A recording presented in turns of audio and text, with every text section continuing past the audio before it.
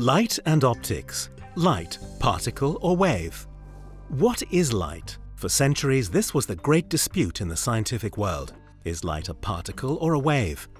This question first arose in the 17th century, when Christian Huygens described light as a wave, while Isaac Newton believed that light must be made up of particles. With his corpuscular or particle theory, Newton was able to explain our perception of images. In his model, light particles travel in a straight line path from the light source to the next surface, or back to our eye. This also explains the phenomenon of reflection. The wave-like properties of light can actually also be used to describe these processes. In contrast, interference and diffraction can only be explained when we consider light to be a wave.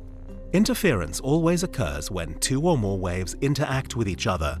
Diffraction is the characteristic waves have of passing around objects to fill the space behind them. This helps us understand why it's never entirely dark behind an object. It also explains why Christian Huygens characterized light as a wave.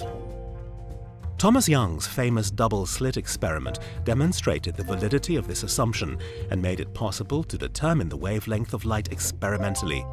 In fact, light must be considered to be both a particle and a wave.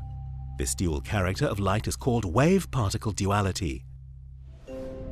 Light particles are called photons, elementary particles that can also be thought of as energy packets. They're produced when an atom is excited and its electrons elevate to a higher energy level. When the electron eventually falls back to its original energy state, a photon is emitted, light is created. Roy Glauber explains the implications of the double slit experiment with respect to individual photons. If light is going to be a particle or consist of particles, those quanta are not going to split and go partially through each of the two holes in Young's experiment.